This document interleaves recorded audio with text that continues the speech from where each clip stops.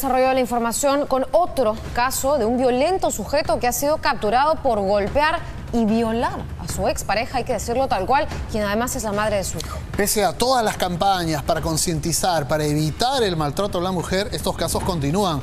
Ahora la víctima ha reclamado incluso, y con todo derecho, por la manutención de su hijo.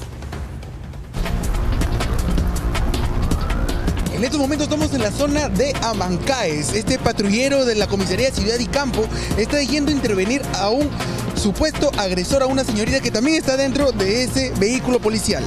Ese hombre mierda no se preocupa por nada por su hijo y tiene la conchudez de venir a meterle la mano a mi hija. Porque no hay una justicia tan fuerte para la mujer y para ese sinvergüenza que lo debe meter adelante. Esa marca que tiene en el rostro es agresión de él. Él agredido, señorita. Si no lo denuncia, lo puede seguir haciendo. Guarda silencio por temor. Ha callado por más de 7 años maltratos físicos y psicológicos, hasta que ya no aguantó más y recurrió a la policía para hacer valer su derecho de mujer y el de su hijo. Le para acosando a mi hija, le para amenazando de muerte. Cuántas veces él se cree muy matoncito. Hoy yo estoy trabajando, me llaman por teléfono que a mi hija lo ha maltratado, lo ha hinchado del ojo. Tiene 27 años y un niño de 8 con este sujeto, Daniel Pampa Huamán, el mismo que se resistió a la policía al momento de su intervención y quien trata de justificar las agresiones a su pareja de esta manera. ¿Por qué me jalas? ¿Qué estoy haciendo? ¿Eres hombre o no eres hombre? ¿Por qué se comportan así entre tres? ¿Para qué? ¿Para que hagan eso? ¿Usted denuncia? Yo no sé, eso es lo que quiero saber y no me dicen ni mi... Dicen que voy a la comisaría, pero mira. ¿Alguna vez lo has pegado? ¿Ah? ¿Alguna vez lo has pegado? ¿A quién? A la señorita que te denuncia. Alguien que se lo merezca así.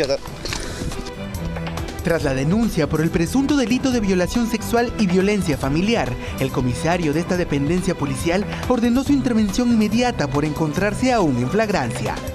Todo habría sucedido cuando ella nuevamente fue a exigirle la pensión de alimentos de su hijo. En momentos en que ella se dirige a pedirle para la alimentación de su menor hijo, de una forma prepotente le agrede. ¿Puede decir qué es lo que está pasando? Mire, ese hombre, desde que mi nieto ha nacido, nunca le ha pasado una pensión. Tiene demandas por alimentos, se ríe, porque no hace nada. Separados hace 7 años, esta nueva víctima de agresión solo espera que el ahora detenido no quede en libertad.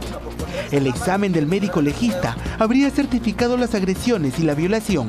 Ella nunca antes lo había denunciado.